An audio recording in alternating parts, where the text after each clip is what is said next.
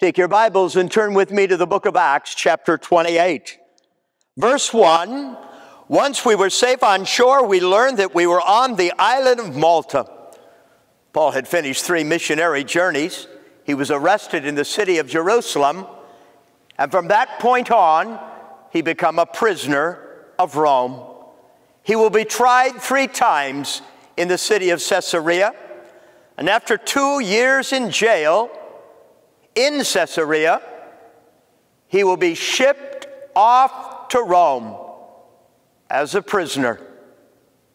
They left in late autumn, which is a euphemism for the expression early winter. They should have never been on the Mediterranean Sea during that time of year. But the captain and the owner of the cargo and the ship had much to gain, and they took an unnecessary risk. They acted recklessly.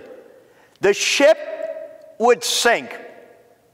There would be days or weeks of storms. All the men would survive, but the cargo would be lost and the ship would sink. 276 survivors swam to the shore of Malta, the island in the Mediterranean. And that's what it says in Acts 28, verse 1, the last chapter of the only book of the history of the early church in the Bible. This chapter, which is the last chapter, begins following a shipwreck. Once we were safe on shore, we discovered we were on the island of Malta. They had been through a storm and they didn't even know where they were. But they were happy to be alive. The Bible reveals that they were warmly greeted. The people of the island were so very kind to us. It was cold. It was wet. It was still raining from the storm that they had survived. And the islanders built a warm fire right there on the shore, welcoming all of those that had survived. Paul began to gather up wood. He had an armful of sticks, and he was placing them on the fire that was burning, when unexpectedly a venomous snake was driven out by the heat and bit Paul on the hand. Can anyone have a rougher go at it than the Apostle Paul? This prophetic writer of many of the letters in the New Testament, this world missionary that had traveled throughout Asia Minor, Macedonia, and present-day Greece, is arrested in Jerusalem. And when he's arrested, it's based on false accusations. He became a prisoner because other people lied. There were mobs. There were riots. Paul would be beaten as a prisoner, and from Jerusalem, 40 miles away, he would travel covered by night for his own safety to the city of Caesarea, where he remained a prisoner. He was tried 3 more times, 2 governors and the king, King Agrippa, and then, as a prisoner in shackles, he shipped to Rome. But he shipped as a prisoner. This free man that was well-read, well-educated, would be likened to a lawyer or a scholar. This man that had become the leader of the early New Testament church as a writer of books like 1st and 2nd Corinthians and 1st and 2nd Thessalonians, is now a prisoner of Rome. And though he had traveled the Mediterranean before, it was as a free man, but not this trip. And when he spoke up and he advised the captain and the officers that they should not be sailing this time of year because it was late autumn, early winter, they reduced him to just being the voice of a prisoner. And they did not take his advice. Number one, he was a prisoner on the ship in shackles. Number two, the ship is going to sink. Because of God's grace, everyone will survive. But what an ordeal it's been. They'll swim to the shore of Malta. They'll land happy to be alive. And the Bible says that when they were warmly greeted, the islanders had built a fire to help those that had just survived a massive shipwreck. Could anything else go wrong in a person's life? Becoming a prisoner because of lies? Going through a shipwreck because somebody wouldn't listen to you? And now, while he's warming himself as it's pouring down rain, a venomous snake bites him on the hand. The Bible says that the people on the island that had been so warm welcoming immediately reacted with judgment. The people on the island saw what was hanging from the hand of the Apostle Paul, and they assumed that Paul was no good. They jumped to the conclusion that because this bad thing happened to this man, he must be a bad man. He must be a wicked, an evil man. He must be a thief. He must be a robber. He must be a murderer. And he's getting what he deserves. And they truly expected the Apostle Paul to swell up from the bite of the venomous snake and fall over dead. But thanks be unto God, the Bible tells us Paul shook it off. Paul shook off that deadly snake. Paul shook off that poisonous snake. He shook it off into the fire, and Paul was unharmed. I want to share my heart with you today on the subject of shaking it off. When you are bitten by that is toxic, that is deadly, that venom, do you shake it off? Or are people right? Do you deserve to be treated the way that you are treated? Do you deserve to go through the valley of the shadow of death because it's a judgment of God upon your life? That's exactly the same advice that Job's 3 friends gave to him in the book of Job. They judged him in the same way the islanders that did not know Paul judged him. He's getting what he deserved. The story of Job is so heart-wrenching because these 3 men that spoke such things into his life were considered to be his friends. And they judged him. And they said, all of these things are happening because you're an evil, wicked man, because you have made God Almighty angry with you. Have you experienced that in your life? Have people spread rumors about you? They've lied about you? I want you to consider what Paul does when he shakes off this venomous snake. I want you to consider with me today what Paul has literally gone through. A free man becomes a prisoner with shackles. A free man is not only a prisoner, but he goes through a horrific storm that ends in shipwreck. And if life could not get any more difficult, when he's saved and walked on safe shore to be warmed by a fire, he's immediately bitten by a deadly snake. And if that's not the worst of it, the people he's never met before judge him. And out loud they speak of him as being an evil man, an unrighteous man, a man that deserves the death penalty from a deadly snake.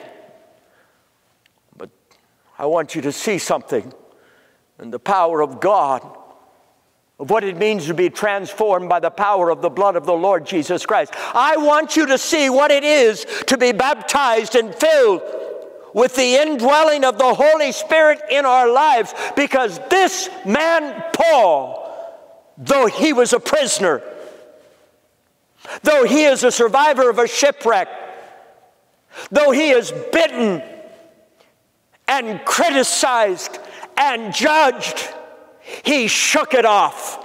He shook it off. The Bible says he shook it off.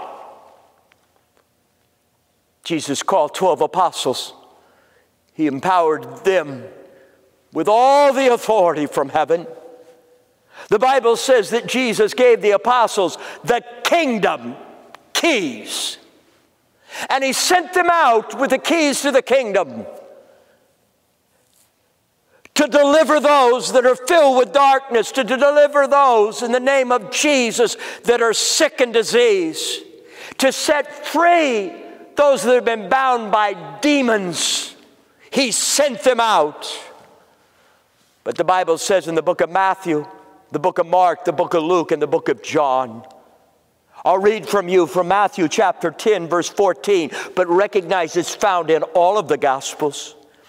Jesus said, if anyone rejects you, if anyone does not receive you or your message, shake the dust off your sandals. Don't let it get in your soul. Don't let it stain your heart.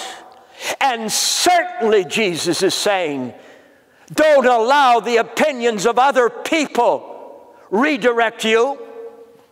Don't react to what they think. Friend, there's only one opinion that matters, and that's the opinion of Almighty God.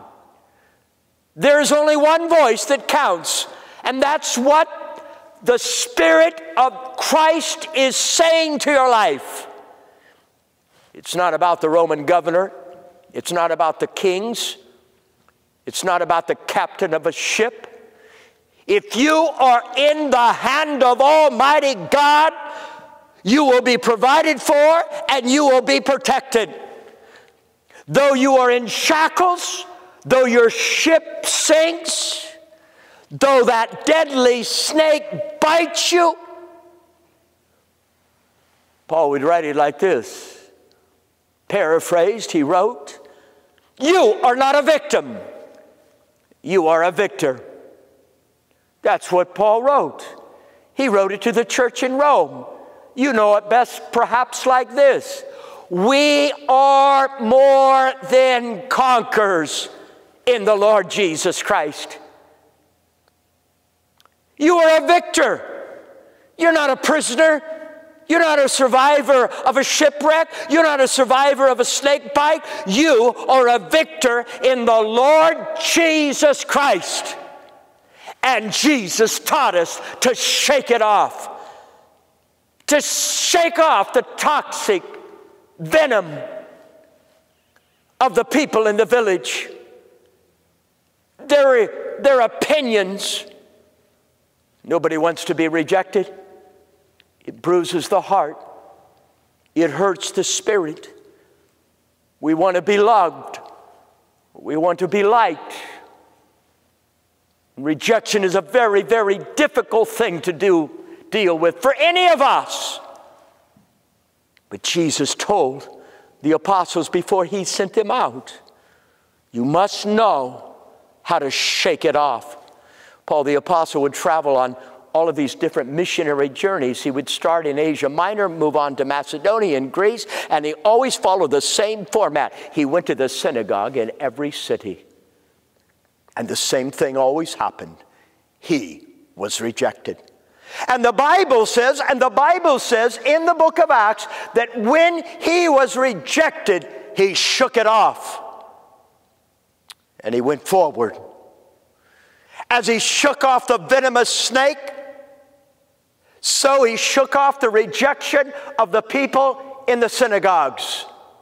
And when the entire city turned on him, and there were riots and mobs, and they beat him, and one time they attempted to stone him to death, and when they left, they thought he was dead.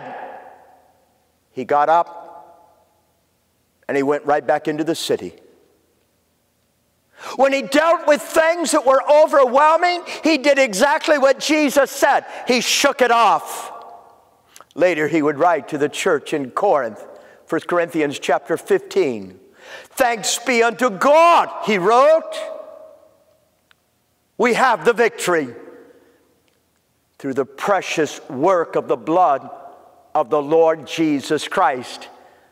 My precious brother and sister in the Lord Jesus, you are a child of the King. You are a victor. The victory has already been won. It was defined as Christ was nailed to the cross. That's what 1 Corinthians chapter 15 is all about. You have the victory. Now shake it off. You have the victory.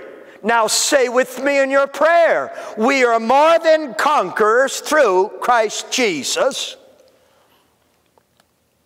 What has bitten you? What poison, venom, has bitten you? What is that toxic, deadly venom that bites so many Christians? Emotions, deadly poison emotions. They'll bite you. They'll attach to you. Bitterness, anger, and even hate. It will try to attach itself like a deadly snake to your hand or to your heart. It wants to own you. It wants to destroy you. Like a deadly poison, it wants to flow through the veins in your body. It wants to flow through the thoughts of your mind. I'm talking about that is deadly. I'm talking about that is venomous, flowing through the veins of your body. It wants to flow, that toxic poison wants to flow through your thoughts, causing you to become bitter, angry, and hate. It literally wants to flow through your body and through your soul, your thoughts, until it seeps into your spirit. It wants to destroy you. There are poisonous, venomous emotions, and they will attach themselves to you, to your hand or to your heart or to your head, to your thoughts or to your soul or to your spirit. In my prayer journal, I wrote the words anticipatory emotions. Those toxic emotions I speak of here are things that are in front of us, things that have not yet happened, but we're afraid they will happen. They're poison. Worry, stress, anxiety, they're poisons to your soul. Jesus said, do not worry. Do not be anxious over anything. Don't get nervous as you look to the future. Don't allow that venom attach itself to you and paralyze you with fear. The first I wrote down is anticipatory emotions. The second I wrote down is regretful emotions. That is, those things that have happened in the past and they affect you as real as poison in your vein. They are guilt. They are humiliation. They are shame. Jesus came to set the captives free, to deliver us from guilt, to deliver us from humiliation, to deliver us and set us free of our past. Guilt can cause people to never try again. Humiliation and shame can cause people to never try again. A young person applies to go to a college and they take an entrance exam and they fail it. One time they fail it and they never try again. They let shame or humiliation poison them and rob them of the future. People make a mistake and they can't go forward. They are poisoned by their fear of the future. They are poisoned by the shame of their past. Toxic relationships can seep into your heart. Unforgiveness, discord, hostility with others. Jesus teaches us to shake it off. Brother and sister, you hear what the Word of God is teaching us this hour. Jesus is calling us to shake it off. Let it go. Let it go. And He taught us how to do it. Number one, we must keep our eyes on Jesus. We must not be distracted by the size or the intensity of the wave, but Jesus said, keep your eyes on me. Secondly, Jesus taught us to look forward. Jesus teaches us in our lives, as the story goes in the Old Testament in Genesis, looking backwards will turn you into a pillar of salt. You cannot keep your eyes on Jesus and what He has for you tomorrow if you're turning around and looking at where you've been. You must be forward focused. You must be forward thinking. You must be forward walking. Number three, always walk forward. Don't walk backwards, walk forward. And when you do, it's okay to pause. But it's not okay to turn back. Keep on walking. Paul explained it to us, to the church in Philippi. Philippians chapter 3, verse number 13. Forgetting the past and looking forward to what lies ahead. Did you know that the book of Philippians was written by Paul when he was a prisoner in Rome? Did you know that Paul had become a prisoner, had become a survivor of a shipwreck, had become a survivor of a snake bite? And he wrote to you and I to be encouraged that we don't look to the past. We look to the future. We look for what God is about to do. Paul would write the book of Ephesians from prison. He would write the book of Philippians from prison. And he wrote it, sister and brother, he wrote it because he was looking forward and not backwards. I press on to reach the end of the race, Paul said, to receive the heavenly prize for which God, through Christ Jesus, is calling you and I. Oh, I want you to see it today. I want you to see it today. I want you to see that Paul was bitten by a snake on the hand, a deadly snake. And then I want you to see on the same day, on the same island, he got up and he found out that one of the high officials on the island had a sick father. He went there and he took the same hand he had been bitten with and he laid it on this sick and dying man, and he was instantly, marvelously healed. He then took that hand, and there were lines of people and friends. He was praying for the sick, and they were miraculously being healed. Shake it off. You have the work of Almighty God to do. Shake it off in the name of the Lord Jesus Christ. Shake it off.